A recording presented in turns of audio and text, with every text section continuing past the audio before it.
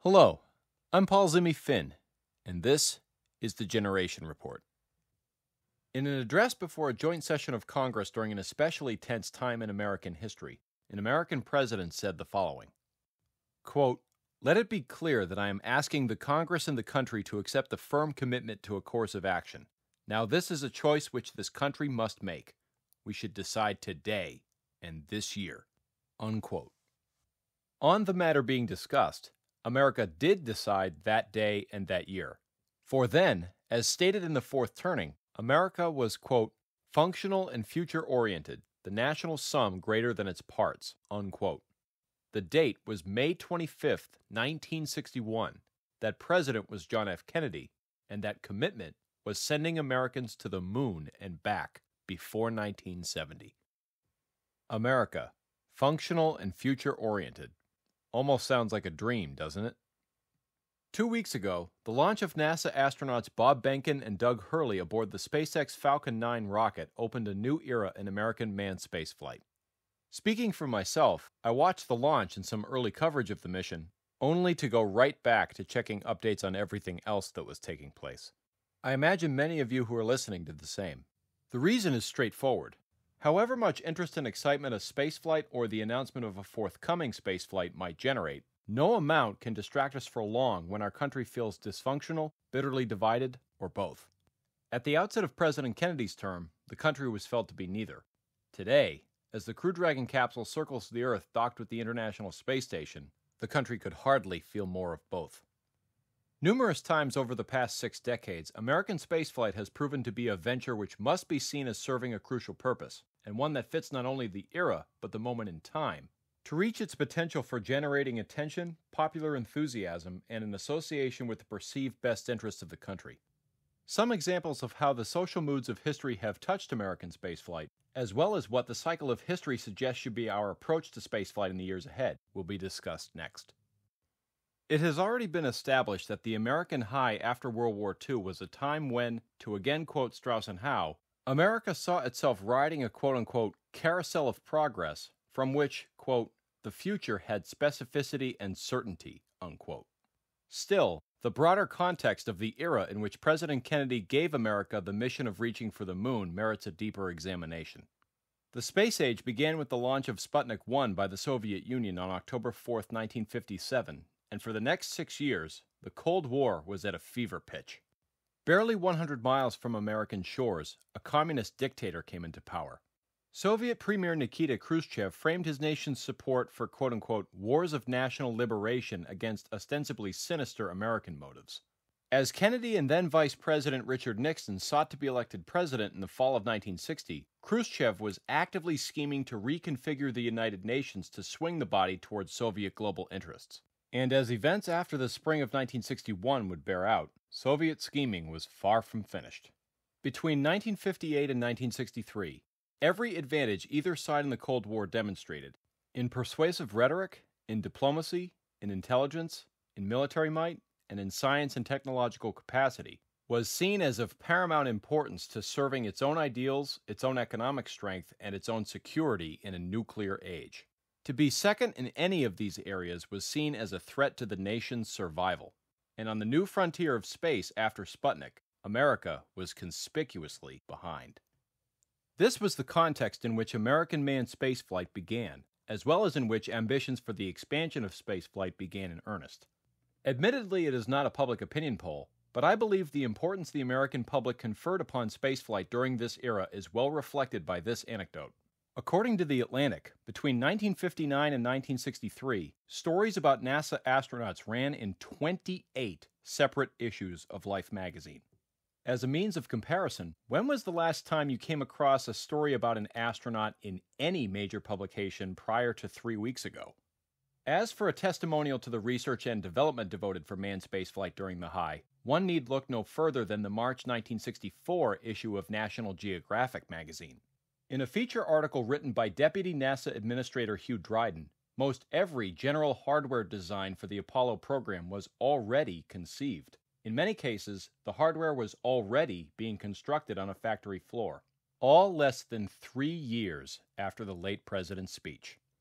Many revisionists in recent years have belittled the Apollo program as a gratuitously exorbitant adventure, whose achievements amounted to little more than a quote-unquote status symbol. These voices ignore that when Apollo was conceived, the national mood was quite different than it would be in the late 1960s and early 70s.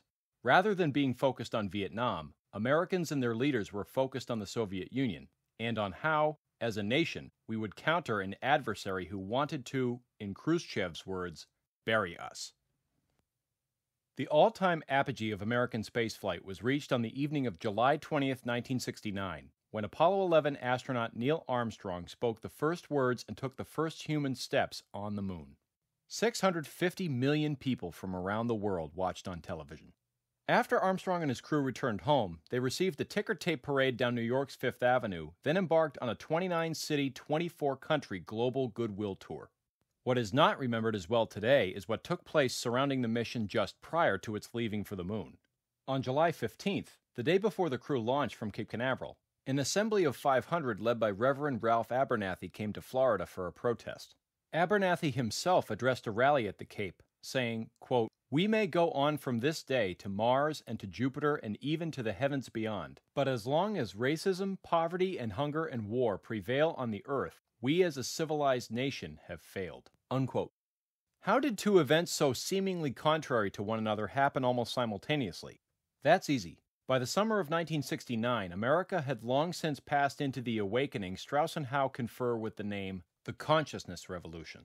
In these eras, to quote the Fourth Turning, people seek, quote-unquote, soul over science, and, quote, exalt rights over duties, self over society, ideals over institutions, unquote.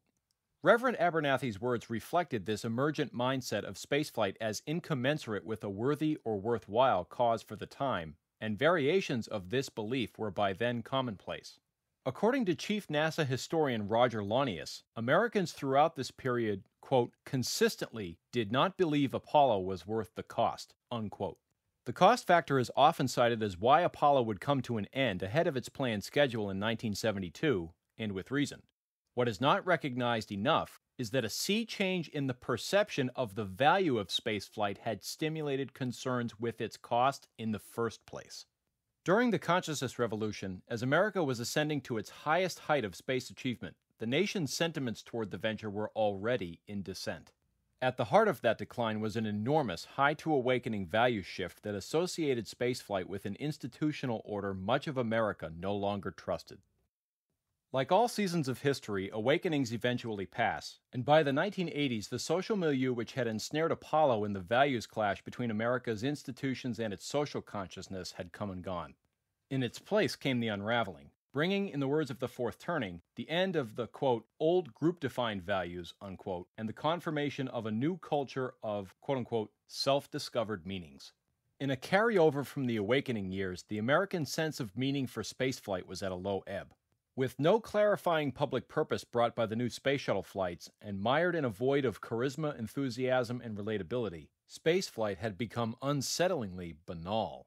Meanwhile, the state of American education was a hot topic. In 1983, the U.S. National Commission on Excellence in Education released A Nation at Risk, a scathing report which assessed America's schools as, quote, a rising tide of mediocrity, unquote.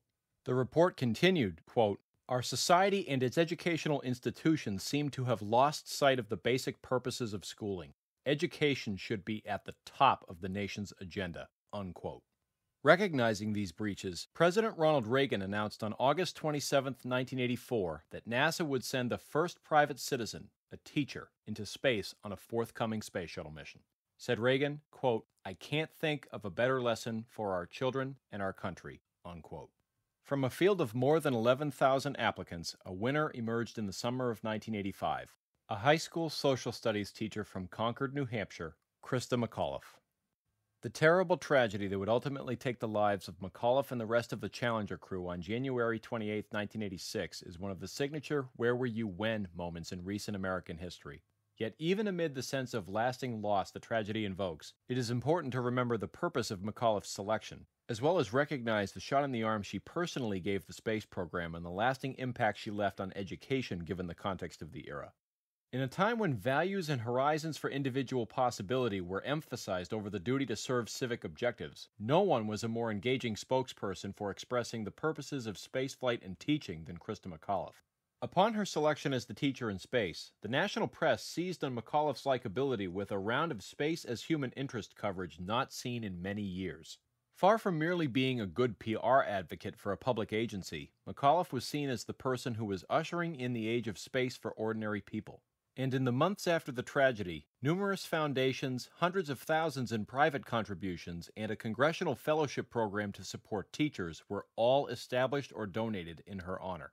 The memorializing of the entire Challenger crew continues today in innumerable contexts, but one name among the 7 heroes stands out. For in a time when both spaceflight and education needed to be re-instilled with principle by people willing to serve on their behalf, Christa McAuliffe served both. To briefly recap, since its inception, spaceflight in America has often been shaped by the social priorities of the season of history we have been living through. During the American high, spaceflight was an avenue through which the nation sought to demonstrate decisiveness, competency, and supremacy in the face of Cold War tensions. During the consciousness revolution, the nation completed the mission it had set out to achieve during the high, but pulled back from that mission once a new social consciousness made it clear that its costs were no longer seen as justified. During the early phase of the unraveling known as the Culture Wars, spaceflight assumed the mantle of a stage upon which a charismatic, purposeful individual could represent the nation's dedication to values. Which leaves one turning left, this crisis. Quote, "Out of the debris of the unraveling, a new civic ethos arises. Collective action is now seen as vital to solving the society's most fundamental problems. With the civic ethos now capable of producing civic deeds, a new resolve about urgent public goals crowds out qualms about questionable public means." Unquote. This, of course, is an excerpt from The Fourth Turning, describing the morphology of what generally happens to societies during crisis eras. That historical context is the one into which America has recently returned to the endeavor of manned spaceflight. Today's transfer of spaceflight design and ownership to the commercial space sector is noteworthy, yet spaceflight is still seen as a venture that serves national and transcendent more than private interests. There is a critical stumbling block in the way, however. America has not achieved a civic regeneracy yet.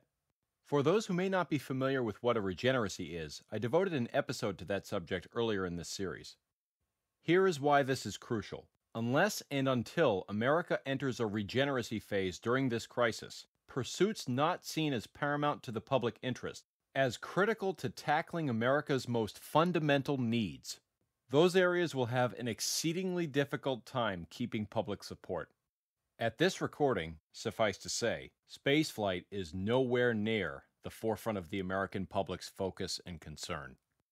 In his statement at the Kennedy Space Center following the SpaceX launch, Vice President Mike Pence invoked the Apollo launches of the 1960s as a parallel to what is taking place today, both for the space program and for the country. The problem is, what the Vice President called that era's, quote, tumult and clamor, unquote, was, as we have seen, chipping away at the national sense of purpose for spaceflight, even as we were ascending to our highest achievements. In my view, today's rejuvenation of the spaceflight program does not make it immune from the forces Apollo faced in the 1960s, nor that spaceflight has continually faced since its inception. Going forward, American spaceflight will see plenty of ebbs and flows in the level of public support and enthusiasm it generates. But to sustain support and enthusiasm over the long haul and achieve all of its possibilities in the years ahead, it must continually be calibrated to a purpose the American public sees as being of surpassing importance. And that purpose will continually change, because the national mood changes with the seasons of history. To our political leaders, NASA, and our mavens of commercial space, balance the desire for America to be first with the understanding that keeping America first will require that you work with the national mood, not in spite of it. In closing, I want to first express a Godspeed to Colonel Benkin and Colonel Hurley as they continue their stay aboard the International Space Station through the summer. Second, I want to briefly revisit the story of a person I mentioned earlier, because I believe it serves as a powerful demonstration of both what spaceflight is all about and why history is so important. In her application to be the teacher in space, Krista McAuliffe spoke of not only the passions the early achievements in space had stirred in her, but of the approach to history she relayed to her students and how she saw spaceflight as a platform to spread her perspective throughout education. Quote, "Social history of the common people, joined with our military, political, and economic history, gives my students an awareness of what the whole society was doing at a particular time in history. They get the complete story." Suggestions for class projects include collecting oral histories of different generations in order to compare perspectives about the progress of the space age, and debating the merits and uses of space technology in terms of politics, science, defense, art, and as an aid to humanity. Unquote. And finally, here is an audio excerpt from one of McAuliffe's interviews with NASA prior to her selection, answering a question about her philosophy of living. The philosophy of living, I suppose, is to enjoy life and to certainly involve other people in that enjoyment, but also, because of the country that we live in, to be a participant and to enjoy all of the things that we have in this country. This is the part where I normally relay what my next episode will be about. Right now, given everything that's going on, I have no idea what that will be. What I can say is I will do my best to keep it to the standard that you have heard so far. Thank you for listening, stay safe, and may God bless America.